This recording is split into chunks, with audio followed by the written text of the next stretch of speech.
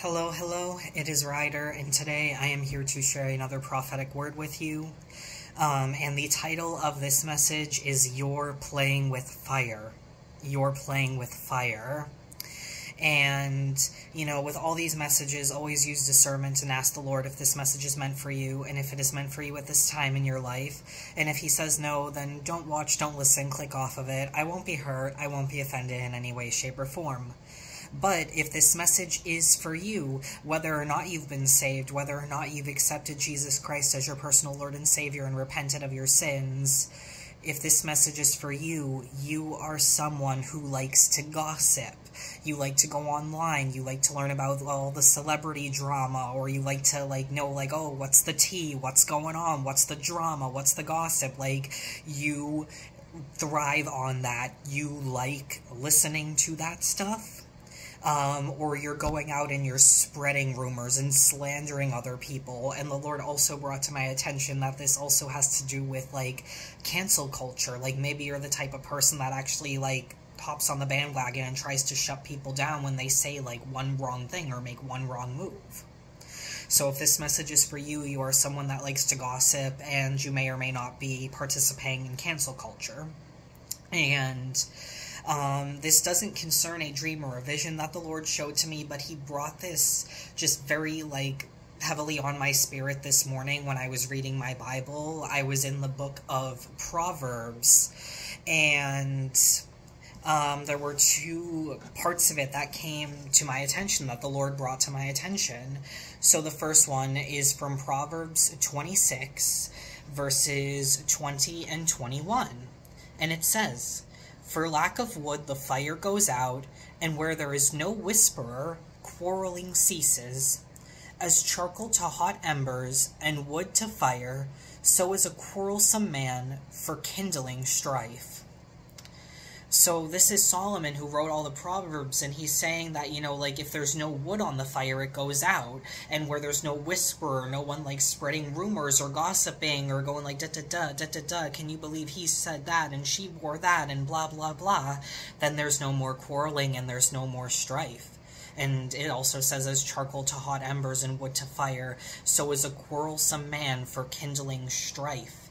So when someone is quarrelsome, when they like to stir up drama, they're the fuel to the fire. They just bring up drama. They add more. They put more fuel on the fire. And that's why the Lord told me that the title of this message is You're Playing with Fire. If you're gossiping, if you are spreading rumors, whether or not you consider yourself a Christian, the Lord doesn't want you to be doing this, but especially if you've been born again, you've been saved, you've repented of your sins and accepted Jesus as your personal Lord and Savior, that is not the way that God intends for us to live our lives. He doesn't want us to be gossiping. He doesn't want us to be spreading rumors. He doesn't want us to even be listening to this ungodly chatter. He doesn't want that for us.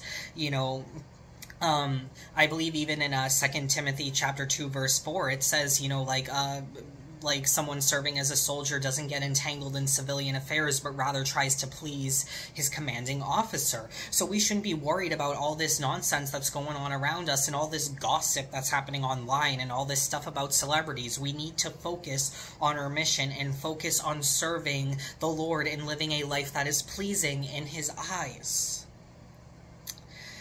Now, so don't continue to add to this drama. Don't continue to add fuel to the fire. And it's the same with that cancel culture as well. A lot of the times people just want to harp on one person because they say one wrong thing or do one wrong thing. And yes, we do need to correct and rebuke people, but I think that it's gotten a bit out of hand. When it's everybody is attacking this person, and not just attacking them for what they said or what they did, for the behavior to change, but they're attacking their character, or they're threatening them, or, making, death threats. That is not okay, and that is not how we should be behaving as Christians. We are called to be better than that, and we are called to show Jesus' love to the people around us. Now, the next scripture reading is also from Proverbs, and it's chapter 6, verses 16 to 19. And I remember when I was reading Proverbs this morning and I saw the passage in chapter 26, it made me think of this passage immediately, the Lord brought to my attention. So it's Proverbs chapter 6, verses 16 to 19. And it says, There are 6 things that the Lord hates, 7 that are an abomination to him: haughty eyes, a lying tongue, and hands that shed innocent blood, a heart that devises wicked plans, feet that make haste to run to evil, a false witness who breathes out lies, and one who sows discord among brothers. For this is the word of the Lord. Thanks be to God. So this is something that's really important, you know, the 6 things that the Lord hates, 7 things that are an abomination to him. First is like haughty eyes, someone that's very proud, a lying tongue, people that lie. A lot of the gossip that's out there is lies, and we should not be lying as Christians. It's wrong. You know, God doesn't want us to do that. Hands that shed innocent blood, that could be murder, or it could be also like slandering someone's character, is what God's saying to my attention. It could also be slandering someone's character needlessly. A heart that devises wicked plans, that could be like, you know, trying to cancel people, making those death threats on their lives, like stalking them, doxing them, like trying to get their info online and being like, I know where you live. Like, all of that is wrong. You know, feet that make haste to run into evil, like being quick to run into sin. A false witness who breathes out lies. A lot of the times when we're gossiping, or we're just listening to the stuff that other people are saying without actually talking to the person directly, you know, we're getting not the whole truth.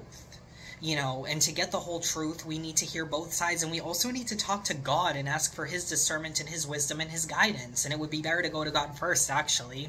So don't listen to what all these other people are, like, chattering about. Don't listen to the godless chatter, because a lot of it is lies, and we don't need to be getting involved in that when we've been called to a greater mission and a greater purpose as soldiers for Christ.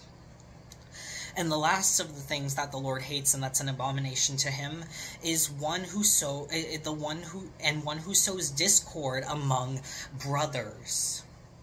And what's jumping out at me is this, is like with some of this gossip, some of this slander, some of this cancel culture that's going on, it's happening among your brothers and your sisters. It is happening among Christians, and it is happening in the church. If you're going to church and you are gossiping about people in the church, you are spreading rumors about people in the church, you are trying to cancel people, you know, like needlessly just because they said one wrong thing without talking to them first, you're just trying to attack their character. That is wrong, that is a sin, that is an abomination, and that is detestable in the eyes of the Lord. And if this message is for you, God wants you to stop this. Stop the lies, stop the slander, stop the gossip right now. Because it is detestable in his eyes, and we should not be having discord in the body of Christ. There should not be these arguments and this slander and this godless chatter among the soldiers of Christ. We have more important things to worry about, like serving the Lord. And we are called to be the light of the world and the salt of the earth. If we are acting like the people of the world, how are we being the light of the earth, and the light of the world and the salt of the earth? You know, we're not, because we're acting like the people of the world who are still living in darkness. We need to be better than that. We need to do better than that as Christians, and God wants us to stop this gossip and this slander and this cancel culture right now, and instead focus on serving him.